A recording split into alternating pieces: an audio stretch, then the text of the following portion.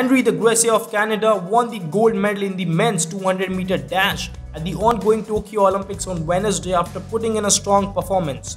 He finished the event in 19.62 seconds, finishing ahead of silver medalist Kenneth Bednarek of the United States, who finished in 19.68 seconds. Meanwhile, another American sprinter, Lyles, took home the bronze medal. In the 200-meter run, it was probably a great day for the Western country, just like it was for Kenya in the 800-meter run. In case you don't know, the gold and silver medals in the 800-meter race were taken home by the players of Kenya.